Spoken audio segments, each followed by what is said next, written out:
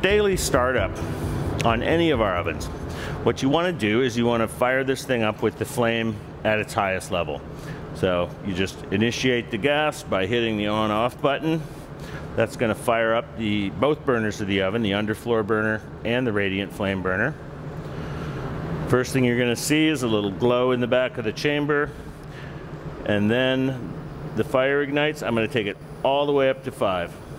I'm going to leave this flame set at 5 until I'm approaching my set point, my desired floor temperature. If my desired temperature is 550 degrees, I will wait until it gets up to about 520, 530, and then I'll back this flame off and allow that floor to just ease right into where I want it. So before you start cooking right on the hearth of the oven, your pizzas, your flatbreads, you really want to make sure you get it clean.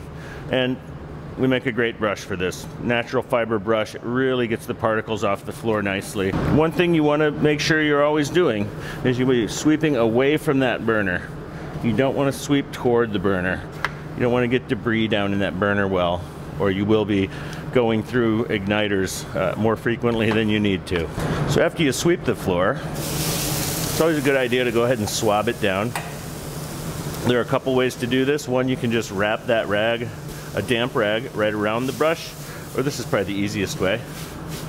You just go ahead and get all over the place, and what you're doing is you're getting all the little fine burned flour dust, little particles off of the textured surface of the ceramic.